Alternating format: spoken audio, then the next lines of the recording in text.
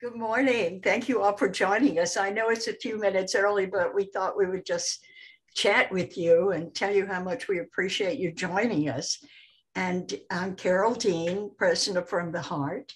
And I thought maybe you might want to know about our film grant because we have one more grant this year, and that closes at the end of October. October 31st is the deadline. So we're looking for films that are unique and make a contribution to society. And we take shorts, docs, features, webisodes. And we're looking for things that are have good, compelling stories or information, social justice we like, character-driven docs. We love good features and creative shorts. So that's what we're looking for. And so the way we'll work today is that if you'll put your questions in the chat bar, then someone will read them to me so I can make sure I answer all of them. And I want you to know that there's a lot to do in a funding party when you put it all together. I mean, in the 20 minutes it'll take me to tell you about the party, there may be a lot of things you have to do, but basically you have 60 days to do this, so don't panic. Just think of it as a project that you're going to produce something, and it's a lot of fun. All the people that are involved will respect you, enjoy you. They will be promoting you to their friends. So it's for your benefit. It's really a PR situation because you're going to expand your database, get new donors, and start pitching your film to those people who can fund your film. So you've got to come out of the closet sometime and start pitching. And this is what we do at From the Heart. We have a bi-weekly class for our filmmakers where you can practice your pitch. And filmmakers get on there. Sometimes they've never pitched before, but that's okay. They learn every time you pitch, you learn. You get closer to the film. But the pitch has to be like embedded in your DNA so you can pitch the Queen of England or the homeless man on the street. You're comfortable talking to anyone at any time about your film. So I know that a friend of mine was telling me the story that he called ITVS and accidentally got the head guy who answered the phone. And he knew his film so well that he pitched the man. And he said, you know, that's a very interesting film. I think you should apply. And actually, he won his grant from that phone call and being prepared to pitch, never expecting someone that high up to answer a telephone. I guess those days may be gone, but you should always be prepared. So the pitch is important. You're going to show your trailer when you do this funding party, and it's really all for you. And you do not have to make the ask. So you really want to relax and understand from the beginning that somebody else will make the ask for you. You just shine. Let us see your light and talk about yourself and your film and why you're so committed and everything that you can think of to tell the audience about the benefits of the film. Those are the things we'll cover in the class today. I just want to make sure that we have time to answer your questions. And if we don't get to all of the questions, I promise you, I'll answer them today, that you can send your questions to info@fromtheheartproductions.com. And Shirley gets that, and she and I will take care of you. Most important thing is, yes, it's a lot of information, but it's a fun thing. So Trudy, good morning. I'm so happy to see you. Yes, Trudy came by to see me. I'm in Ventura, and so when you're going up and down the highway, you can always let me know. I'll meet you at a coffee shop, and we can at least chat and be in person. Stephen from Cleveland, thank you for joining us. You'd have a lot of fun at a funding party, and you need to bring music in your party when you have one, Stephen. You want to have music there, okay? And get everybody in the right mood. That really pays off. And Paula is here. Oh, thank you so much, Paula, and for inviting your friends. That's really kind of. Hi, Paula. You're looking good. You look wonderful. And Sue, thank you very much. Oh, my pleasure. My pleasure. I'm so happy a lot of my friends came on and signed up because they know they have to do that, right? To be successful. It's another way to fund your film, and it's a fun way. That's what it's all about. Exactly. So I'm going to read from the teleprompter because there's so many details. I don't want to forget one of them, but I'll get this recording up on our website within a couple of days. It'll be under resources and then under film funding. So if you don't get every answer to everything on here, you may have to play it again. That's okay. So the outline for the class today is that I'm going to cover the fundraising house party and how to turn this information into a Zoom party. And Brianne Price will talk to you about being open to receive all that the universe has to give you, because this is really the most important thing. You really have to feel that you deserve this money. You have to talk to the universe and say, okay, I'm putting my life on the line, taking all this time and effort to make this film, and you have to help me. You have to help me bring people in. I'll do the work, but you have to touch their hearts and help me and open people to the way I'm making this film and how important it is so that they'll donate. And then that's what Brianne is going to talk to you about, how to open.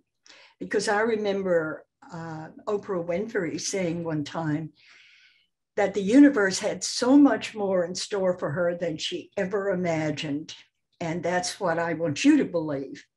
It's more than you ever imagined. Okay, so let's get started. Brianne will talk after me and you'll love her. So put your questions in the chat bar and Bree and I will both answer them. So why house parties? Well, because they're fun for everybody involved and they bring in money. And if you need money in the next 60 days, it's a very good idea for you to consider this. There are many details, and so the money is in the details. And I've been to a lot of funding parties, and I've helped plan successful funding parties. So the information I'm giving you is firsthand. I know it works. This has been a popular way to raise money in the political realm for years, and now filmmakers have made it a viable way to raise money, and you do not have to pay this back.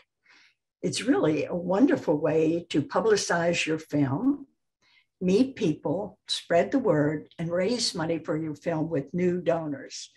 Now, for a Zoom party, you need the same things as a house party. Remember that often people go to a house party just to see the inside of someone's home. They want to know how it's decorated, what the furniture looks like, pictures, art. So for a Zoom meeting, you would follow the instructions for a house party and start with the hostess. You want to show her home to the audience via cell phone. And this can be done by someone in her household with a minimum of training. So your job is to invite people and get them on the Zoom platform for the party. The filmmaker can be on from their home, and the subject of the documentary can be online, or the cast and the crew of a feature. So make the Zoom party so that donors can be inside of the donor's home.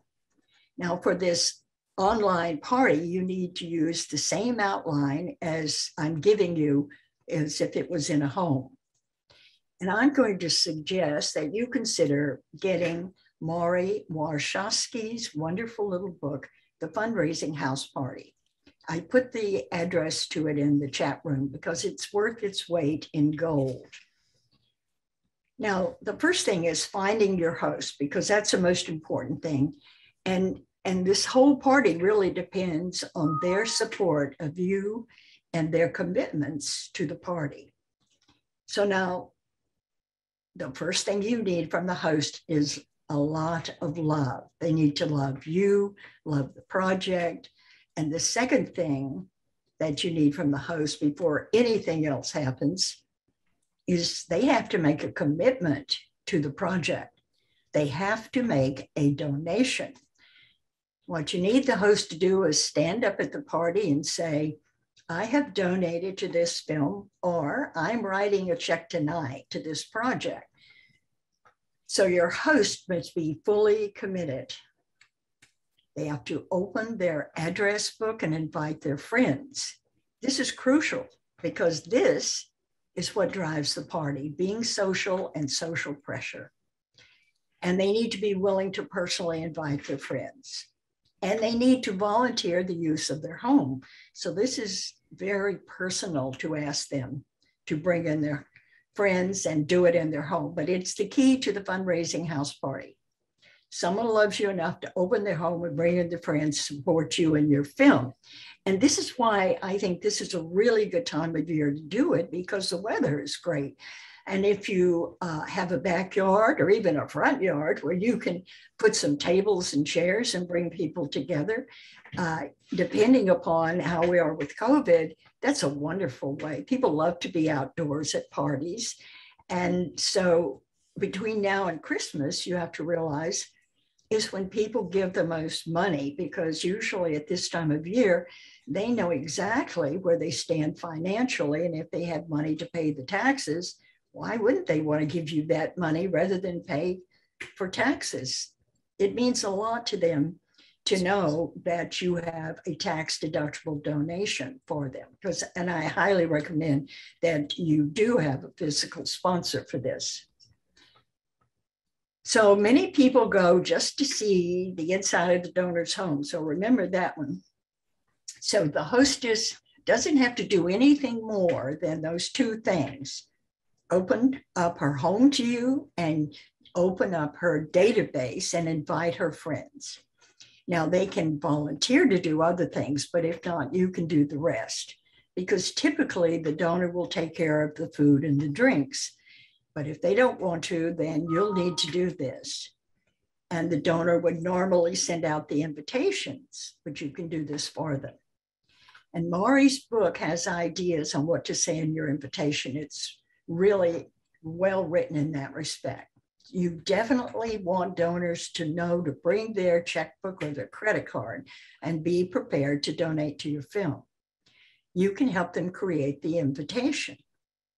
And it would be great if the host volunteers to do the follow-up calls after the party, because someone has to call those who did not donate, because 30% of your party money will come in after the party. And I can vouch for that as a fiscal sponsor for people who've had parties. A lot of times the money comes in afterwards, because sometimes people need to ask their partner if they can donate and how much they can donate. And they go home and talk about it. And sometimes, and then they'll write you a check afterwards. And some people have to think about it. And some people need to decide on an amount to give. And sometimes people need a little nudging, and that's why you need to make these phone calls. And the caller has to say something like, did you have a good time at the party? And of course they'll say yes. Did you like the filmmaker? Oh yes, he was great.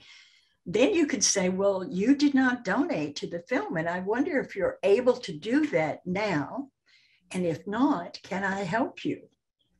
And this works. This usually will get them to make a decision.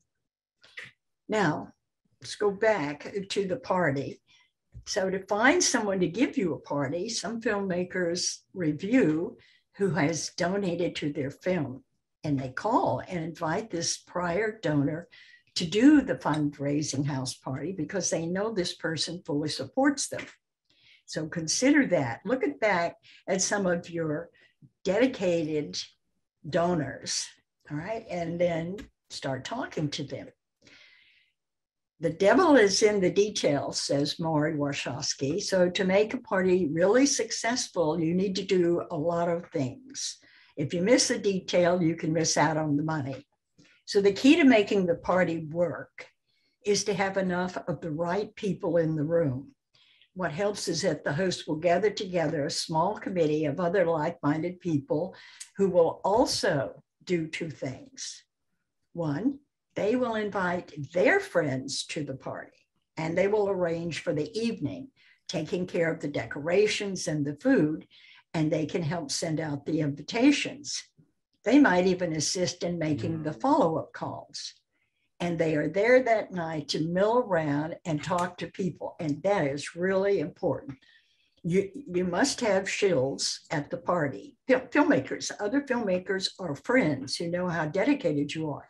Because I was at a film funding party and I got tired. So I found a place to sit down and I sat next to this gentleman who was retired and he was watching the video and she was making a film on neon.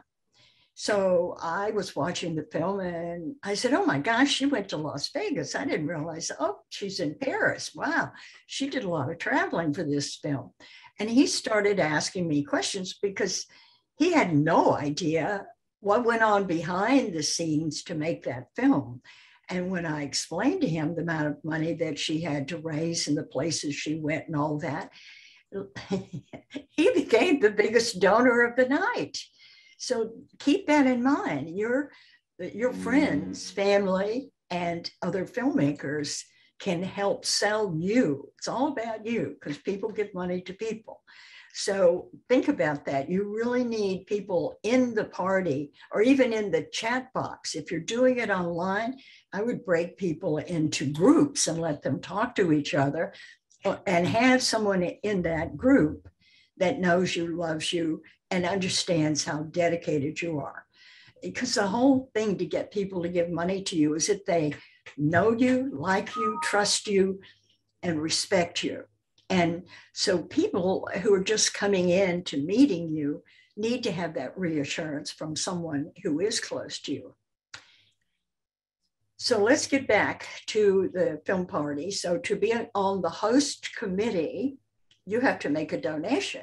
So one of the beautiful things about the party is that you raise a lot of money before the party even happens. This is one of the things I love about a house party. The host is going to give you money. Everyone on the host committee is going to make a donation. So before the party happens, you already have donations. And when you send out invitations, 60 to 70% of the people you invite are not going to come. And a percentage of these people are going to send you money. Really? Yes, because you included a note with the invitation that says, I'm sorry I can't come, but here's my donation. So you actually make money before the doors of the party open. And one filmmaker that I work with through From the Heart lived in Washington, D.C. And she gave donation cards at her house parties, and the donations kept coming in for months afterwards. So sometimes people need time to make a decision or to get the funds they want to give you. These donation cards with stamped return envelopes pay off for you. So I say if you're having a house party, you have these in every chair and wherever the food is and the drinks. So they take them with them. And that will pay off for you, believe me. I suggest you put them on the chairs, and in your Zoom event, you can put your credit card link in the chat bar, and you can take credit cards at the party. Now, the outline for the party is, one, you need to have the host of the party speak about you, because again, we want to know how trustworthy you are and why this person is supporting you in the film. This is of utmost importance to us because we're going to give you money and we have to know from another person that they like you and trust you. And donors want to know, who is this person and why should I give them money? So they need to hear that from the host of the party. This is the first thing the host has to do for you. They have to get up and open the party, talk about you, and you do not ask for donations. You simply tell us who you are, why you're making the film, and you sell us the sizzle. Where will we see this film? What are the benefits? What's the story, right? What is this film going to do for society? Is it uncovering a hidden fault we need to expose? And most importantly, everybody wants to know, what's in it for me? Always keep that in mind when you're asking for money in any way at all. What's in it for me?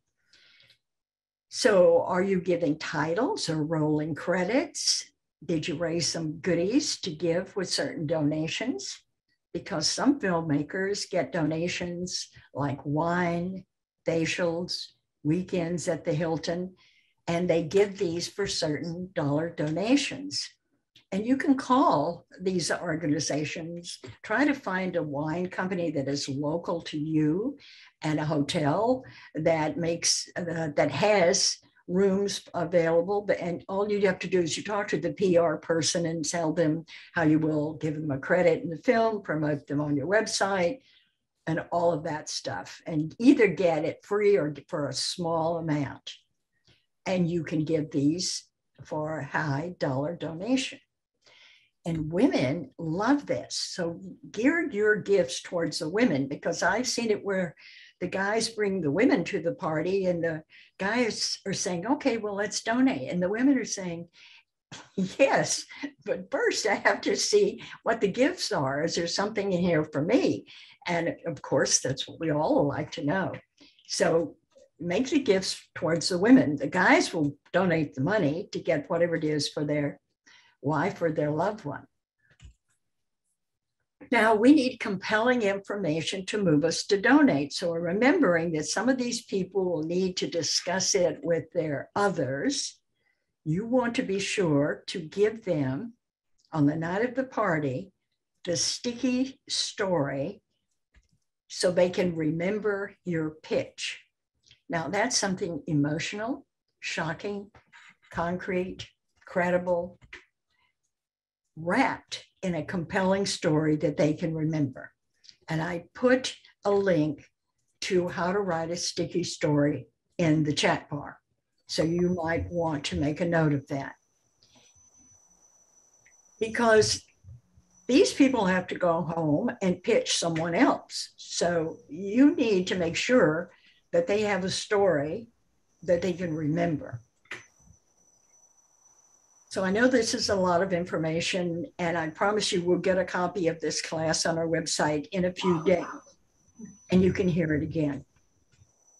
And this information is also part of a larger 3-hour class called How to Fund Your Film. And that information's in the chat bar too. So if you need more information on film funding, I think I've got everything in that class that would help you. So let's go back to the outline for the event. You have to save time for viewing the trailer and talking to the audience. You need to have a dynamic trailer that makes me want to donate. And I've seen trailers that really make you cry because you're totally connected to the material. And this is what works. When you touch my heart, I reach for my pocketbook. All of us do. So this helps when you give us an emotional connection to your story. Showing your trailer is the most important part of the night. And the filmmaker does this. And now it's really time for the filmmaker to shine. She or he takes questions from the audience. And you might have a few questions planned with some of the members of the host committee, so you are sure that they are asked. And then you can really get into the heart of the film. You want to find out what the audience is interested in. And next, you need to listen very carefully. Use your focus, because this is where you can connect to your potential donors. You want to know what part of the story resonated with them and why. You want to know because it may be new information for you. You may have found a niche audience, a new one for your film.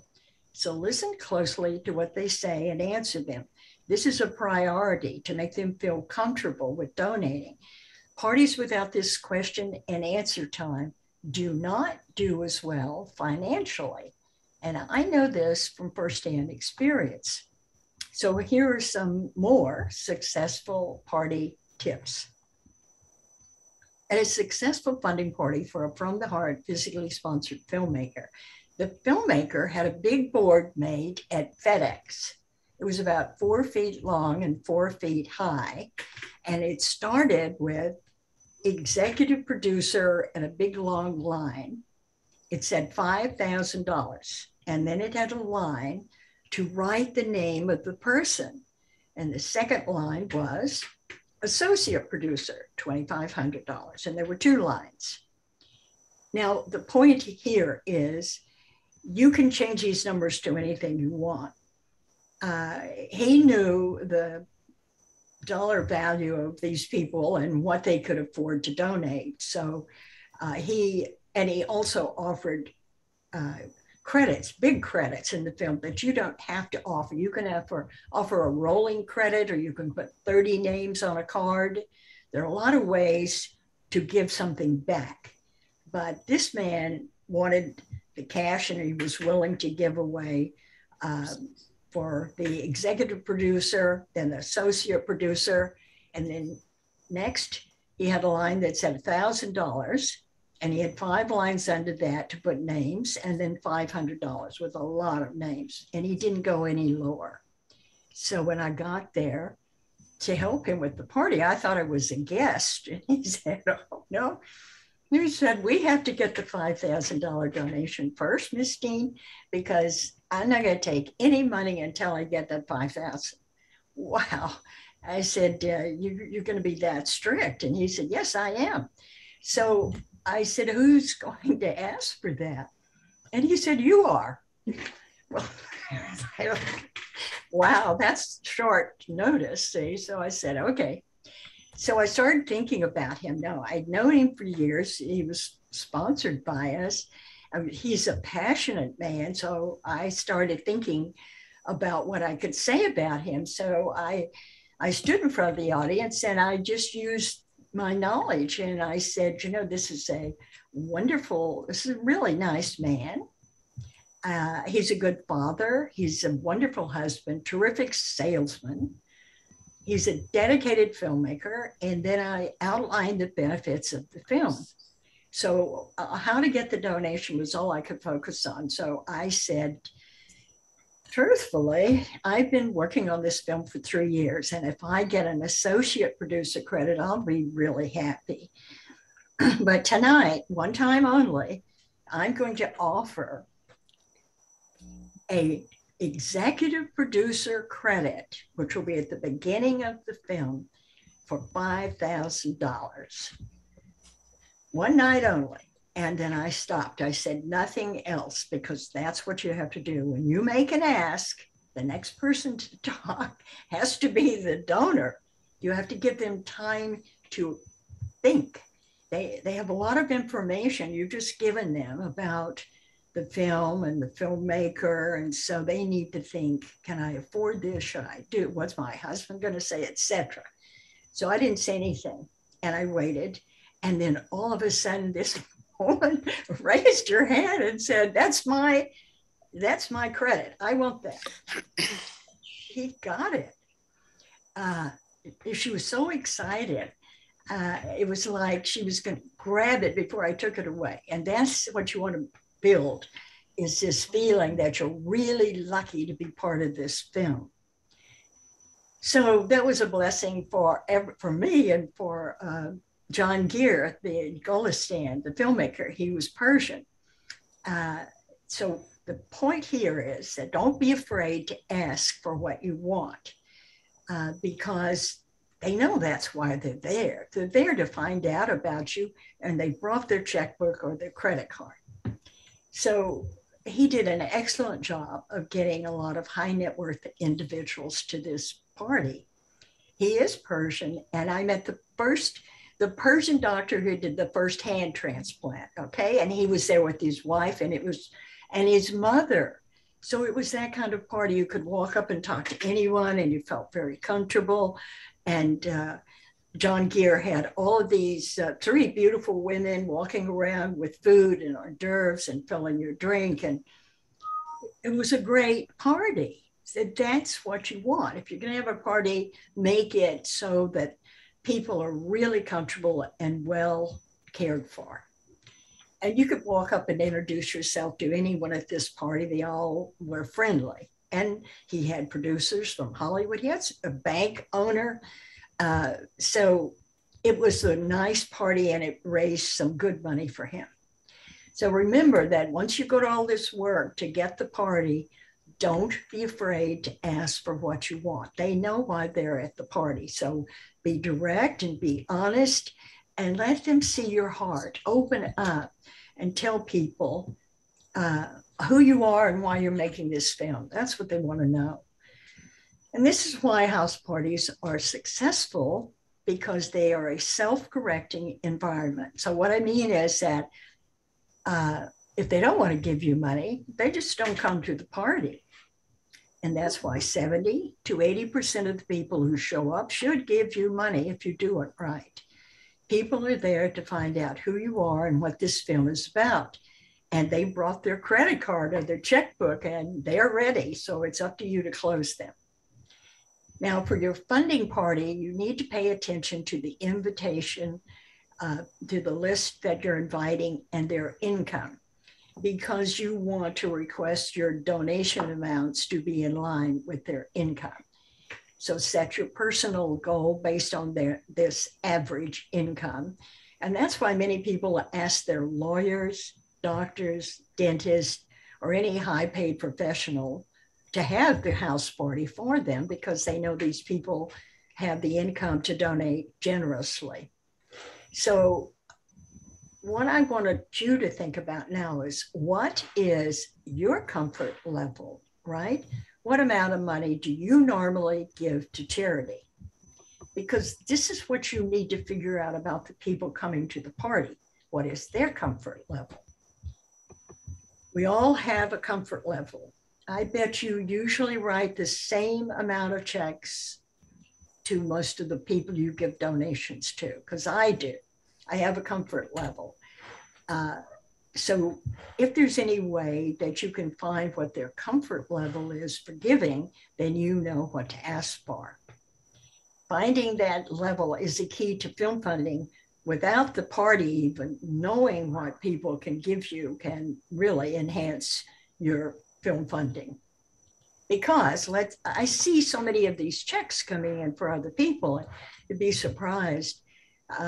Some donors won't even write $10,000. They'll write 9,999. Some people give 13,000. So if you ask that person for 10, they'd write you a check because it's within their comfort zone. But if you knew that 13 was their number, you could get $3,000 more. And if you asked for 20, they would say no, because you're outside their comfort level. So this is a very important aspect for raising money from anybody.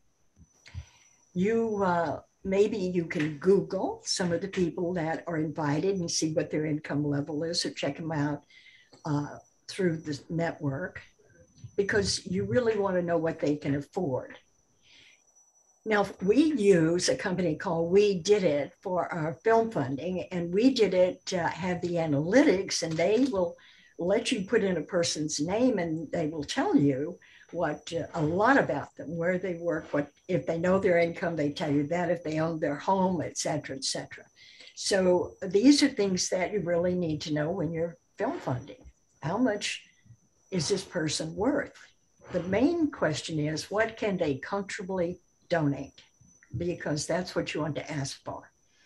Now, think about this. You can find another host for the second party from the first party. So don't be afraid to ask for this too.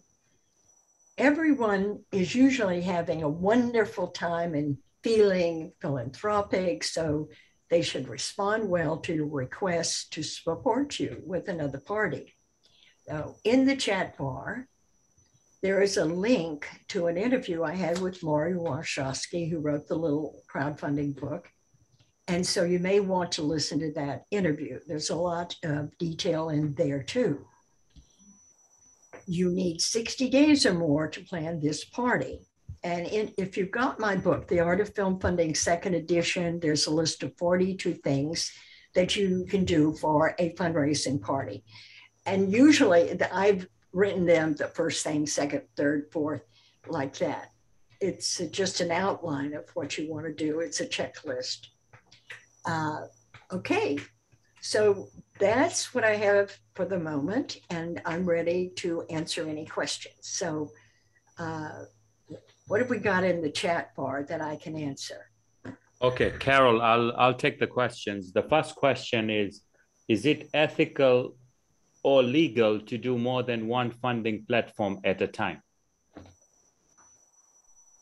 Okay, funding platform, you mean like if you had Indiegogo and Kickstarter at the same time? Yes, it's okay to do that, but you now, here's another decision that people have to make. Where do they donate? And why have you got two campaigns going? It's confusing. So I don't recommend that you do that, because usually you need everybody in your database to go to one place, and you have a goal and you want to hit that goal. That's what I recommend. Okay, thank you. That question came from Paula. This next question is from Raj, and it's how viable is it to get funding for filmmakers from Asia? Is it realistic? In America, to get fundraising in America? No, in Asia. Funding, well, that's up to you. You would, of course, want to get close to your doctor, lawyer, dentist, someone that has money and has a good list of people in their database that they can invite to a party. Now, a lot of times people from out of the country would like to raise money in the United States. Well, the point is that on the crowdfunding places, people don't just troll around looking to give you money. You really have to raise money in America to the people you know in America. Don't expect people to find you. You have to cultivate a following over here. You might be able to do that through trailers or information on your product that you're making on your film. But then you could raise money in America if you were interested. But you have to find the people who will donate to your film. Okay. This next question is from Angie, and then I'll pass it over to Brianne. Basically, she's asking we're looking at a hybrid combo of in-person and Zoom, Google Meet for people. Also, what are your thoughts of combining fundraising house party with focus groups so people feel invested and hopeful and offer good ideas on the clips we share? This is fabulous. This is actually the way to go. There's a filmmaker in Texas that I worked with. I used to teach in Texas a lot. And so she invited me to one of her events where she brought in the people who had funded her to date, showed them a clip, and said, what do you think about it? She got feedback from them, and then she asked them for another donation, and of course they helped. They wanted to be part of the film. They came out in droves. The place was packed. It was a film about Girl Scouts.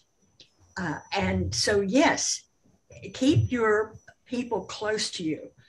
The main thing is, like when you do a campaign like a Kickstarter or an Indiegogo, those people are part of your life now, and you need to treat them really carefully and make sure that you send them updates because they gave you money. You said, I'm making a film, they gave you money.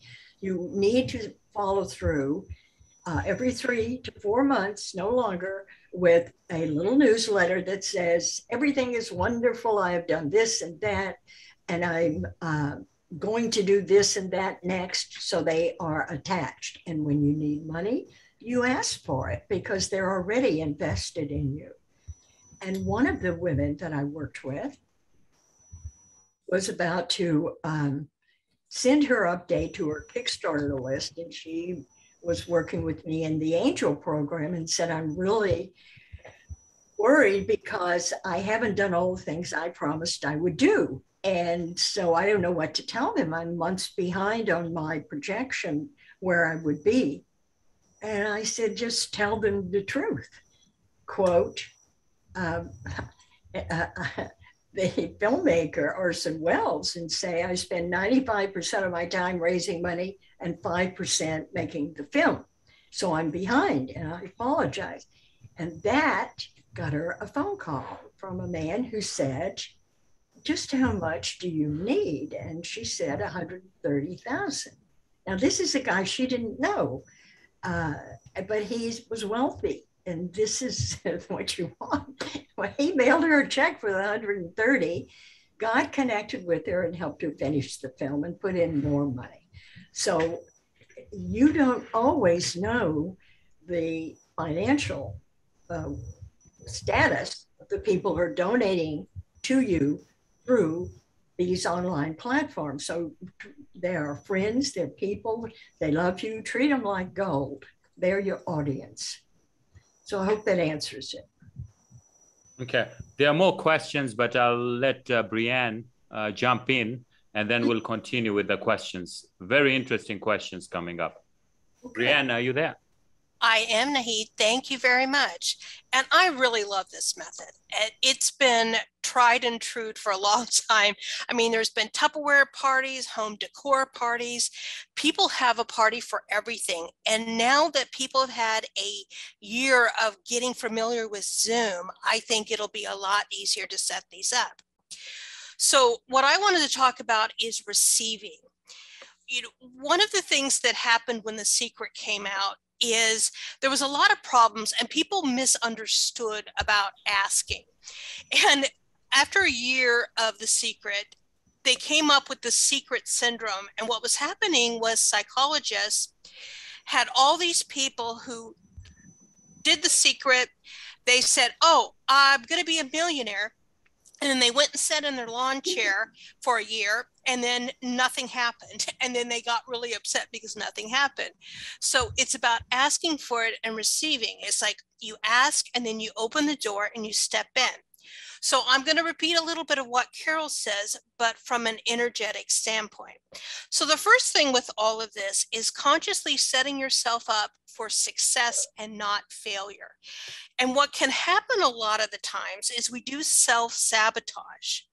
So it's getting into the energy. So if you're going to be doing one of these, I would suggest that you set it up as soon as you can, and you every day you give it energy, because you are the film, you are this project. It's your energy that will really cause this to be successful.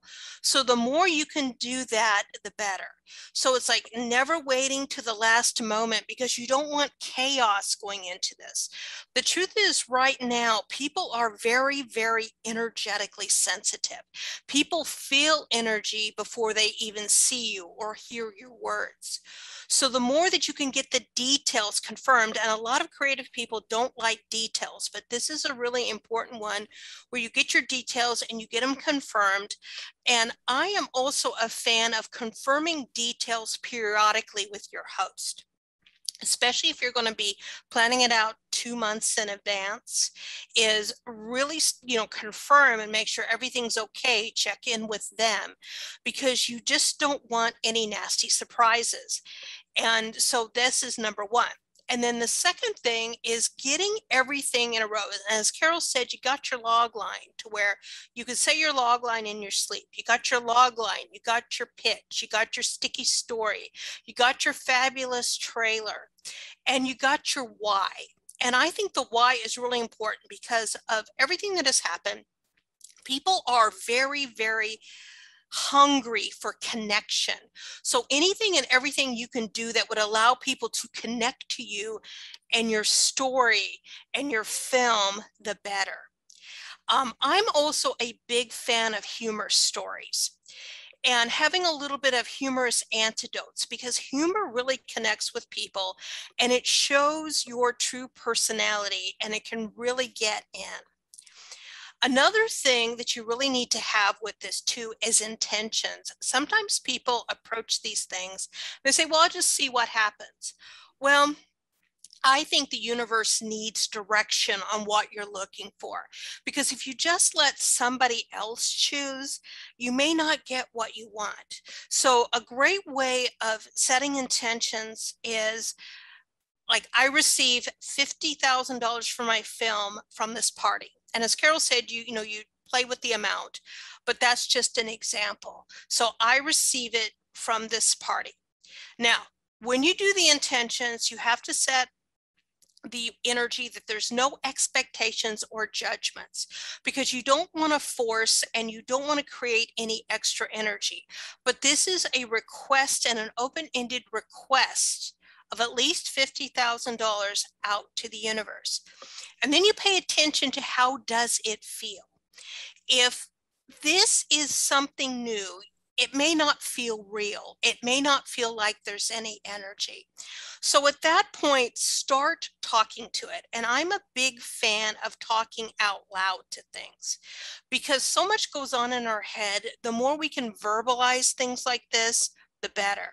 So you can talk to this intention. Look, universe, I know we've never done this before, but I know we can do this. I know we can co-create. I'm going to choose to do this, and let's do it. And just put that wonder and enthusiasm out there. Now, when you also start moving into new energies, what happens is old childhood stuff comes up. And that's coming up for people in general, because it's stuff that needs to go. So what could happen when you start doing this intention is you'll hear, oh, that'll never happen. You're not lucky. You don't do that. You're not worthy. All of that crap that might be a parent talking, a teacher talking, or whatever. You also need to acknowledge that. No, no. That's old energy. You're not made. You go and you go now, and you throw it out to the ends of the universe. So you do whatever you need to do to get really comfortable with this intention. And so you ask for other things too, because this is also a great time to look at where you are with greed. We are in a space right now where everybody's fearful of being seen as greedy. And I don't like that. And what I was told was that if you believe in greed, you also believe in lack. And lack is not a good thing, and lack is not true. You know, the truth is there's tons of money out there. You can get money from a great place. So there's no shortage of money. It's just a shortage of distribution. There's really no shortage of food. Zillions of tons of food get wasted each year just because it doesn't get in the hands of the people who could use it. So let go of being greedy and ask for everything that you would like. You know, one of the things that I like with these kind of things is I am fearless in asking for and receiving what I desire to have. That is a wonderful intention. And looking at it also too is when you don't ask for enough, I believe that it's doing a disservice to God, the universe, whoever you believe, because the universe is a creation machine. And by not asking, you're not allowing it to co-create with you. And it really wants to. Now, I have had a lot of goals through my life, and I've really played with this. And what I have noticed is that when I act small, when I ask small, I don't get what I want. But when I ask for bigger or something totally outrageous, that opens the door for the big things to come in.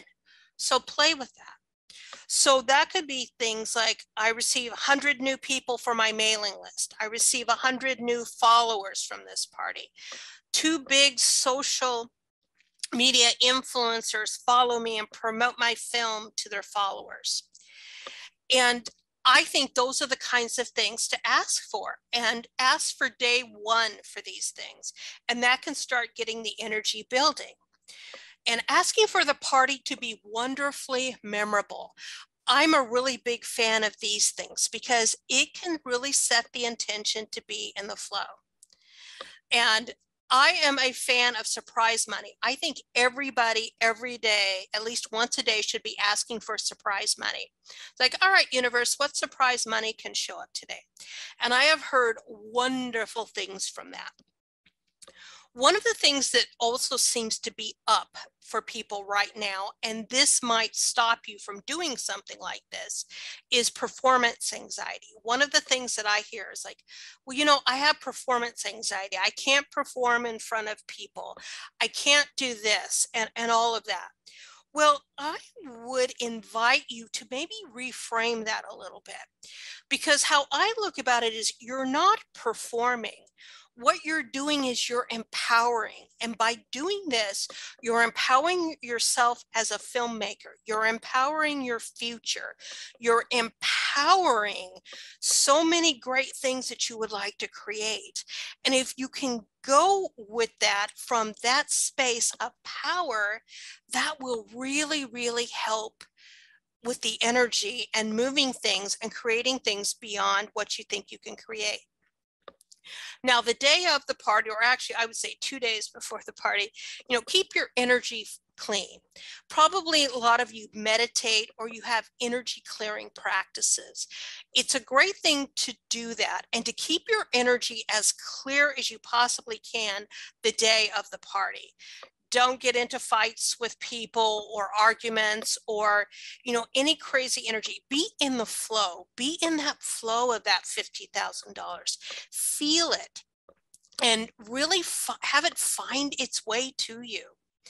Now, if God forbid something happens, and we all know in these technology times, things do happen, you start talking to the energy. And this is what I do anytime there's any problems with classes or anything. If something happens, I talk to it and I say, okay, this stops and this stops now. This is clear. This is a clear channel. This is a clear energy, and I put that out. The second thing I do is like, all right, universe, if anything in me is causing this, I let it go because it stops now. And usually those two clear a lot of issues. And if it doesn't, there's something else. But it's all about reestablishing your power so you can receive more. And this will help get a lot of issues out of you. Because I said, when you're doing this, a lot of old hidden beliefs, you know, we are sponges for our parents and our support structure around us when we're little. And when we move into new spaces of energy, that stuff often gets revealed. So you're kind to yourself, but you say, no, that's old stuff. I let it go. Now, when you finish, first of all, when you finish the party, when it's all over and done, you pat yourself on the back because you did it. And just realize that a lot of people don't. They say they want to, but they don't. So pat yourself on the back. Make sure there's no negative self-talk, because a lot of times we will beat ourselves up over what we did or did not do. Don't do that, and make a really concerted effort not to do this. Now, go over the events of the party. And this is where it's really fun to journal and write things down. And instead of saying, I should have blah, blah, blah, say, okay, next time I will, and then write out your intention. Because what that will do is get that energy in your field and have it become automatic. And no judgments on results. As what Carole said, not all the money comes that day or within 24 hours, because there's a lot of things that happen, and that's awesome. So you have to just keep it open. And what we don't ever realize is that we affect the energy so much that we won't know a lot of the impact that we had. And as Carole said, you could be getting money for 6 months to a year on down the road. But if you start judging it, judging you, judging the party, you'll stop the energy, and you do not need to do that. This is also a good time to look at your judgments of rich people. there's a couple of people who I follow, and one of their big things is poverty mindset a lot of times springs from judgments of rich people. And she believes people have them. Now, I thought I had cleared up one, but I found one this past week. And these judgments can be very, very sneaky. And I like to invest in culture, which is basically comic books, classic cars, Birkin bags. There's several different companies that they'll buy them and then you buy stock in it. So it's a legitimate thing. You make money by selling the stock or getting buyouts. Well, one of them had an NFT, a cyberpunk NFT. And if those of you know NFTs, it's one of the big things. They're really hot right now. And cyberpunk is one of the original ones, and it's worth a lot of money. Well, they did a surprise drop on it, and which means that they didn't tell anybody. And so everybody jumped in. So when I saw the notice, I jumped right in. And within 15 seconds, I purchased shares, but it was already sold out. And I looked at it and like, wait a minute. And then what I realized is what they had done is they had let special people, some of their specialized, probably very rich investors in, they snagged up all the shares. And then by the time the thing became available and the notice became out, no shares were left. And it really made me mad. And I started complaining like, no, this is unfair. This is wrong. Like, okay, wait a minute. This is just a belief that you cannot have because this is complaining and it's too strong. So I said, okay, you know what? I'm choosing to be one of these people. I'm choosing to be one of the special people. I'm choosing to have luxury.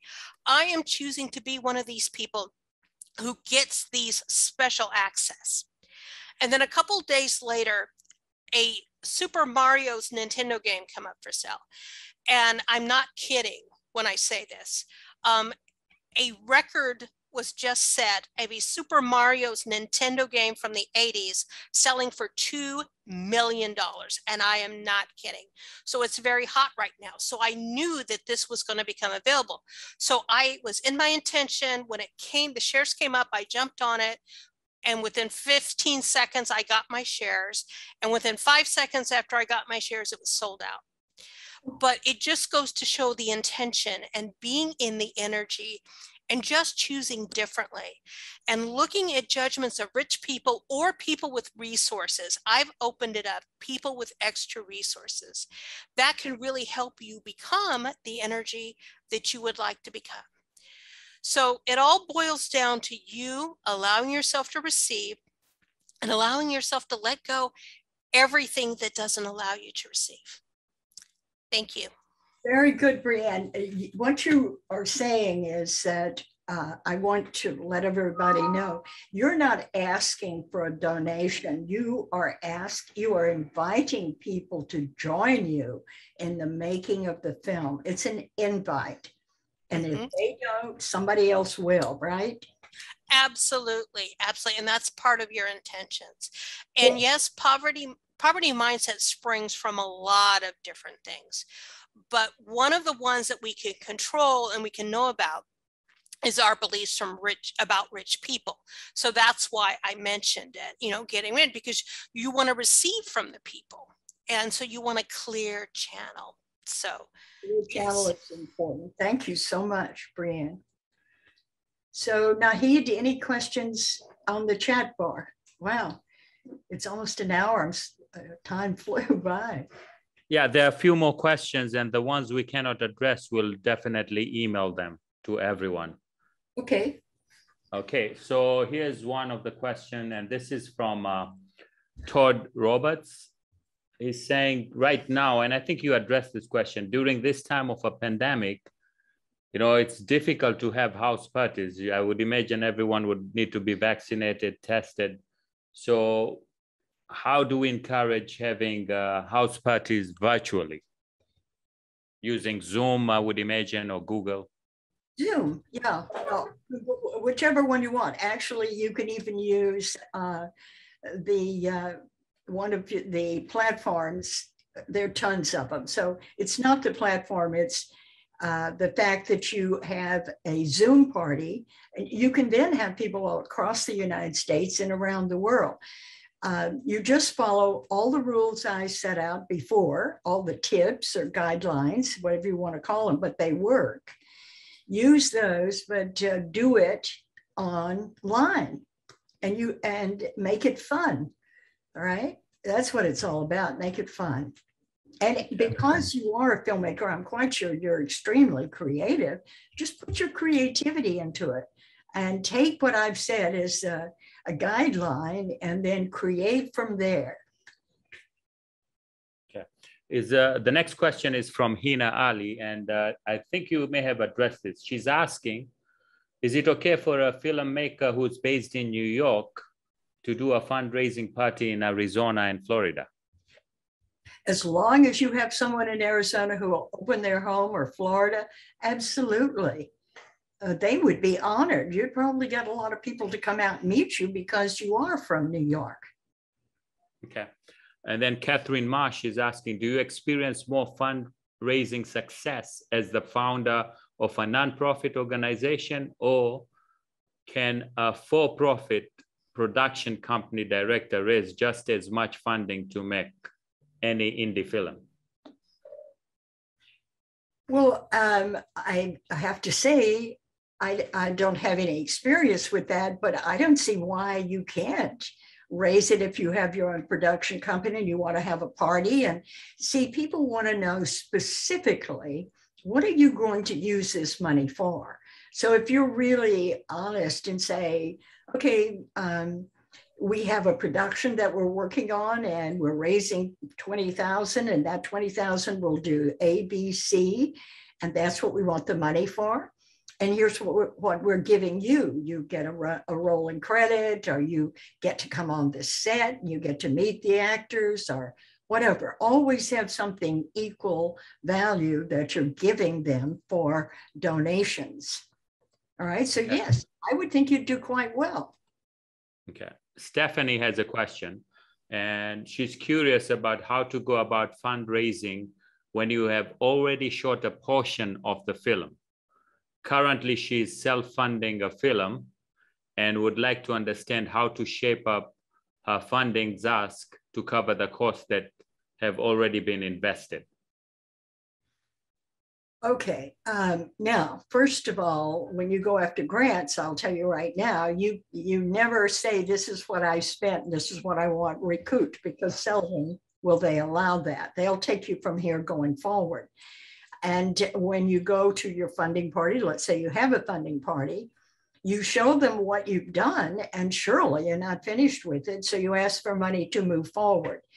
You're going to have to realize that you want to pay yourself a salary. So all money coming in, you should take a percentage of that and start paying yourself now, because the further down the road you get, if you haven't been paying yourself, you may never recoup that money. It's hard to do, to go after money that's already come in that you invested, but you do use that in your pitch, saying that you are an investor in the film, you've put in X dollars. That helps.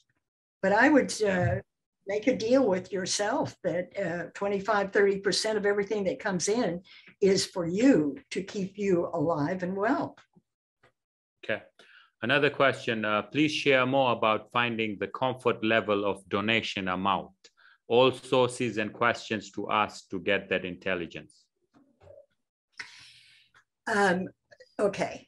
You need someone, reach out to all your friends and find out who's the best researcher amongst your friends, and then give them the names of some of the people that you know or who have donated up to this date, and see what the financial condition is of these people, and see if you can find people who have the ability to write you a $5,000 check and it not be difficult for them.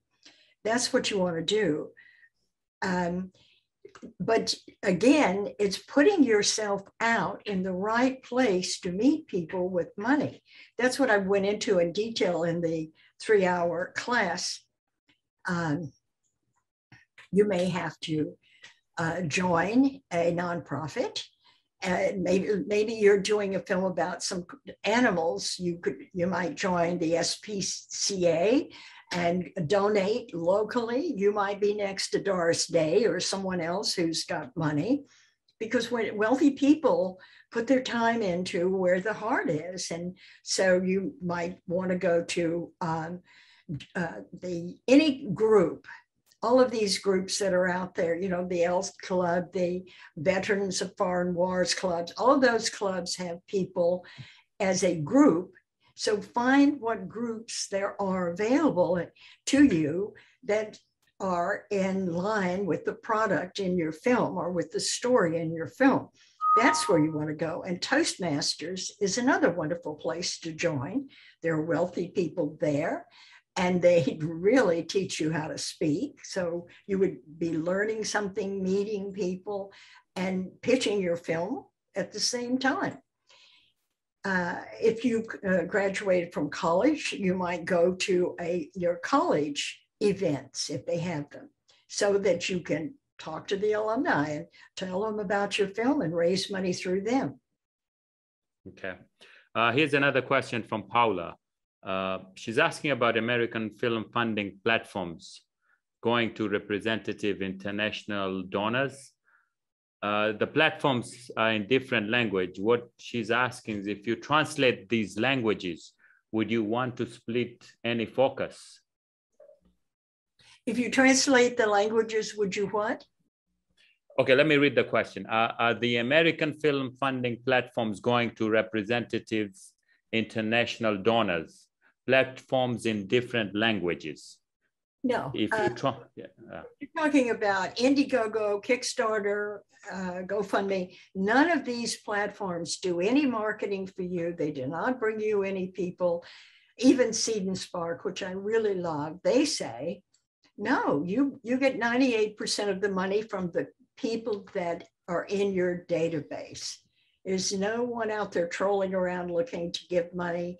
And none of these platforms do any mailings that they put you in. I was a partner with Indiegogo for 8 years, and I only saw one person that got into an Indiegogo email list. It does happen, but it is so rare. One time in all those years, no, don't expect it. You have to realize you have to take your crowd to the crowdfunding party. Sorry, Paula, but that's how it works. But we do get international donations. Yeah, we get international donations all the time. So yes, if you're using what our platforms that we did at platform that we offer our physically sponsored filmmakers, they take money from, I don't know, 60 some odd countries. So that's possible for you. Okay, Prima, she's asking, how would you do all this on a Zoom party? I live in a very small community and do not know the HNI people. Well, Prima, you have to join some group, or maybe we have to think about this. So you need to call me and we'll talk about it, because we have to look at what's near you and or what's online that is aligned with your film, and how to get into those groups online. I think that's where we have to start. People who love to meditate, or highly educated, who are spiritual, that's your market. So we have to start searching for places online that cater to these people, so you can join them and become friendly, and then start talking about your film. Okay. I think we covered most of the question. Okay. Maybe open it up to the audience. If anyone has a question, you can unmute yourself and ask directly to Carole. Okay, Jing, go ahead. You're on. Jing. Yeah, go ahead. Hi, my question is to Brianne.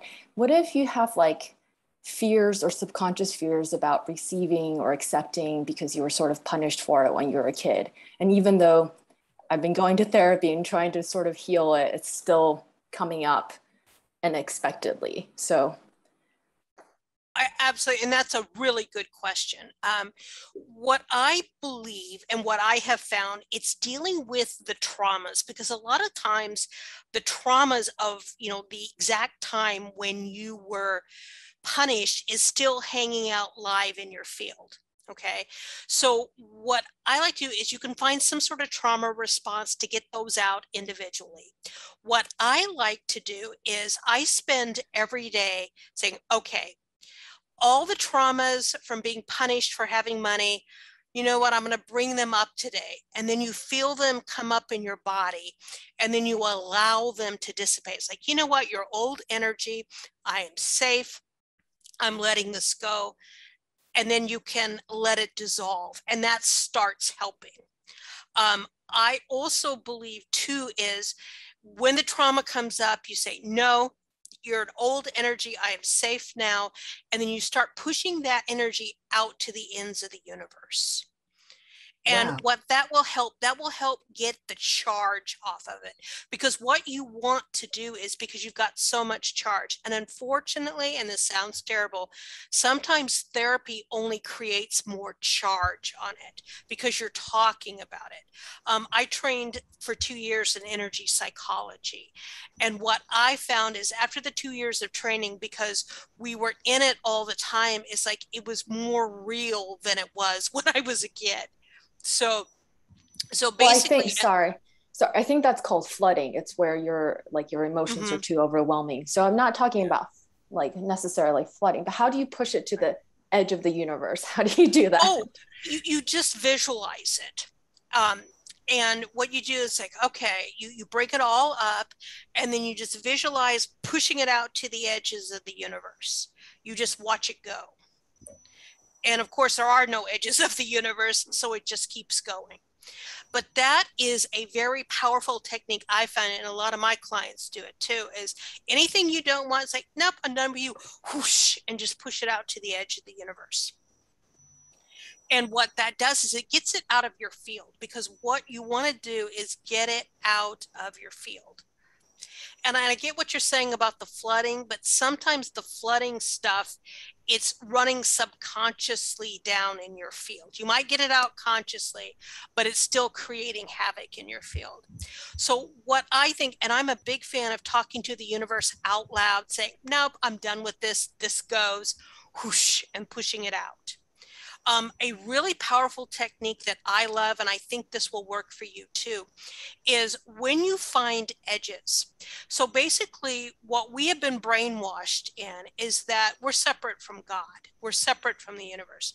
So if you sit in your energy, you close your eyes, and then you push your energy out, you flow your energy out, and it flows out to the edges of the city, the state, the planet, and to the edge of the universe. And what you're looking for is like, all right, show me the edges of where I end and God begins. And you shouldn't find any edges because there's no beginning and ending. And what that does is it starts reinforcing in your energy that you are of God. You still have that God energy.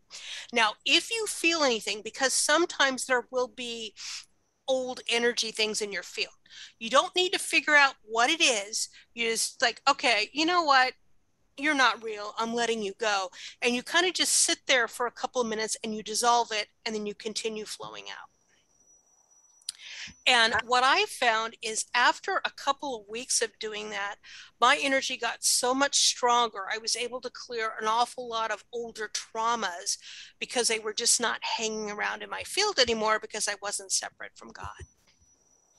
So I do that every day. And I think that would really help, because the thing is, you're very energetically sensitive. You're an empath, right? So the more you can do boundaries on things, because if you don't have boundaries, you're not going to be able to tell the difference between what's your energy and what other people's energy is too. Does that make sense? Perfect. Yeah, just the idea, just the idea of where you end and where God or the universe starts. That's awesome. Thank you. Yes, it is awesome. Thank you, Brianne. That's brilliant. Okay. Carole, I know we are above the hour, but there's one question, and then I'll leave the email on the chat for anyone to ask, to email us any questions after we finish. But this is interesting too. It's from Marissa. And she says, thank you, Brianne and Carole, for offering this information. I did a 40-minute short film that was never released because I was told by an entertainment lawyer I was not able to release to the public. Can I show this film in a private party setting? Yes, obviously you don't have all of the releases you need, but you definitely should be able to show it to a private group. You can't put it up online or any place like that, but in a group, you're safe. Oh, but I see Basil Moore has his hand up, so can you unmute Basil? Okay. I did. Hi, I'm unmuted. Can you hear me well? Yes. First of all, Brianne, that was amazing description of how the energy flows and how you protect it and how you speak out loud to the universe to create the intention in order for the ethereal to happen in reality and physicality. So that's important. And I think that everyone should really practice that type of intention creation on even a bigger scale. Like you've always said that you repeated it a few times. You said that you have to ask for more and not be shy about what to ask for and so on and so forth. So, but I wanted to comment on the film industry and how when approaching regular people in the film industry that are used to working with studios and distribution companies, and they do come from a place of judgment against people with independent projects. They look at independent people like us all here on this chat. They look at us with cynicism and with an eye that we're not as serious or as likely to succeed as all the other people that work for Warner Brothers or Paramount and Disney and so on and so forth. So I wanted to put forward this intention that we should all go into raising funding for our films, knowing that we are probably a lot more courageous than those that work for the studios. They have cushy jobs and they don't have to really worry about paying the bills while they're raising money for their films or making films. We do, and they don't really risk anything other than their own job or looking good. All they care about is how to look good to their own bosses, and the boss is looking good to the board, and the board has to look good in front of each other so that they can remain on the board. And that's basically the backbone of the film industry that we end up having to interface with. After raising our own money, we end up going like slaves, going, please, sir, can you take my film? But I want to invite all of you to see it from a different perspective. We're not the ones that we should be begging. They are. The content creators are the kings, and those that want content should be bowing to us for going through this journey.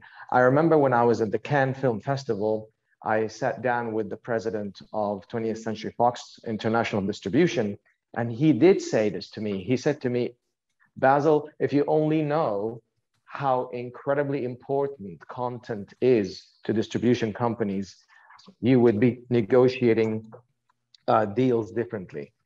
And that's really what I wanted to contribute to this conversation, is that we must understand how important it is to continue creating content. Without people like us, we will always, the whole world will be completely different. The distribution companies will have nothing to distribute. And one last comment I wanted to make was that when a film is final and it's finished and it's about to be shown to everyone, what's incredible about it is that that is the culmination of all the creations and all the dreams and feelings and sorrows and agony that we've endured. This is the result of everything that we have gone through, all the lessons that we've learned, all the obstacles that we've overcome. That is really the achievement itself, is that the film has been created in reality, in physical reality. So so at no point in time we should ever give that film away lightly to a distribution company just because they said, how much is the film? And we say, oh, it was $1 million. How about 1.25 million? And you walk away. I've seen a lot of filmmakers agree to that deal. This is so saddening when I witness something like that. It really breaks my heart, because there is no number, there is no price for all the sorrows and sadness and agony that we've experienced to make the film. The film maybe cost 1 million, but the agony and the sorrow isn't 1 million. It's probably 100 million, and that's really what Paul, the president of Fox, was kind of telling me, is that they know how hard it is to make a movie, but they play the game that the movie is just the budget. That's what I wanted to tell everybody. It is not the budget. It's what happens outside the budget that's not in the budget. That's the real price of filmmaking. Yes, and you are the power. You want them to recognize that they should feel empowered, Basil, because you guys are the creators. They can't live without you, but they're not going to let you know that, right? Exactly. Well said. Thank you very much. Thank you. And I wanted to just say hi to Raj. Hi, Raj. This is Basil. Hi, Raj. Well, there's two more people. Let's unmute Raj and then Shen. Okay. Raj is on mute, but I think he left, or is he still there? I can talk. Well, let's go. Oh, okay. I can talk. Okay. Carole, both Carols, thank you so much. I really enjoyed this session.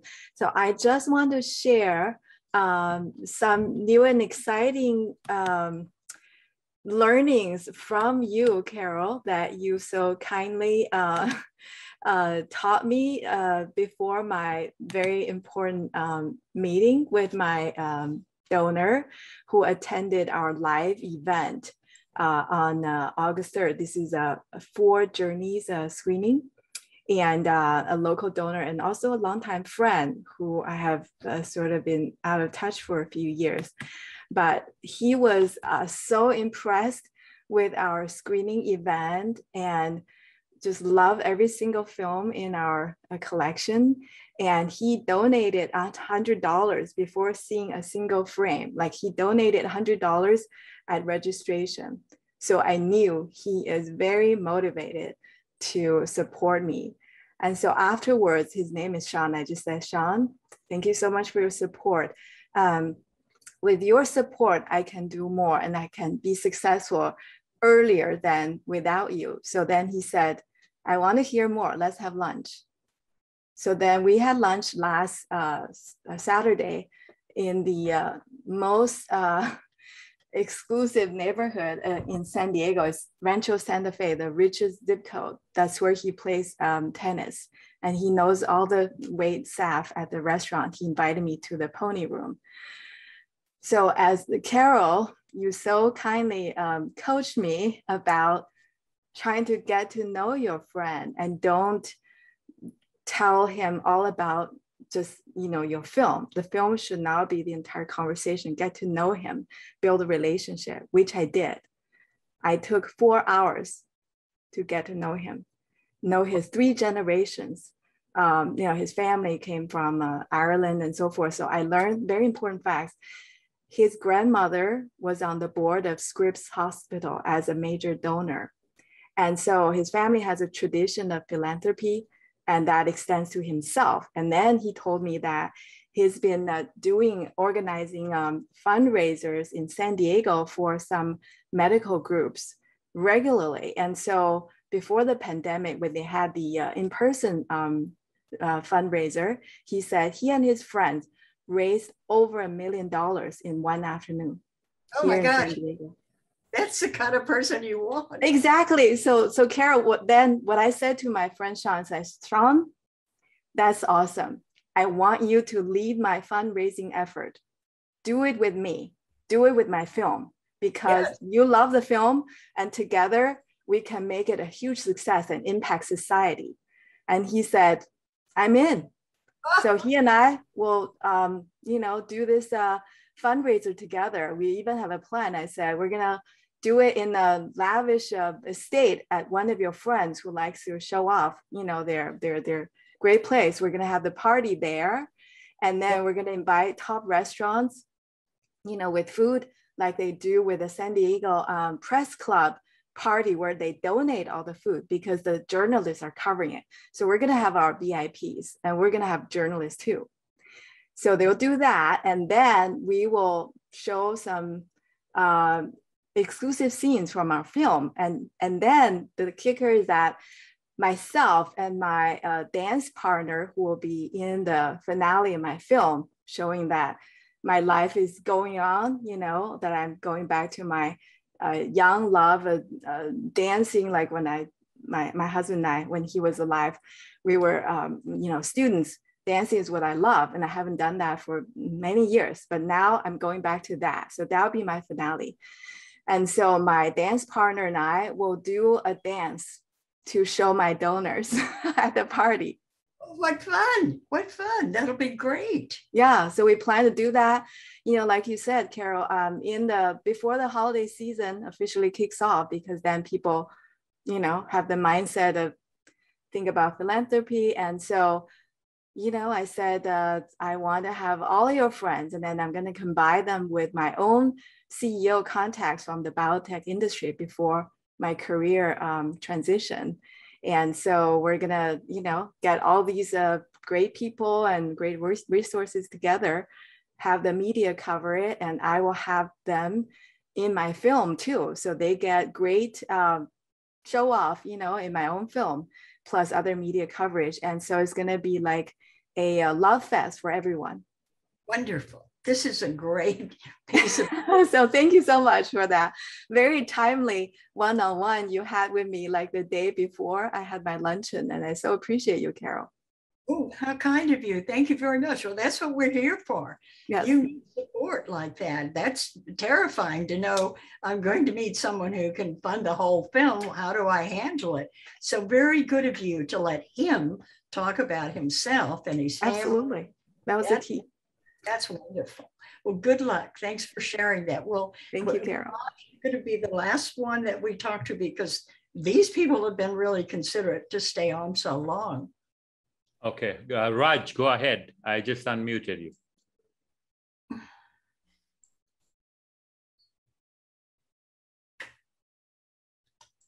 Okay, well. Is he there?